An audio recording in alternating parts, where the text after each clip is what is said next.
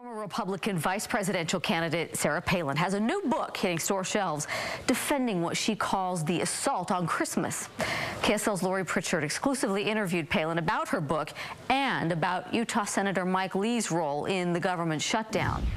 Mike Lee, I am on Team Mike Lee in Utah. Thank you so much for sending him to the United States Senate to stand up and fight for America. That so-called fight helped lead to this country's government shutdown, costing taxpayers an estimated $27 billion. Despite that, Palin credits Lee and Senator Ted Cruz for keeping the focus on the Affordable Care Act, a program she calls socialized medicine.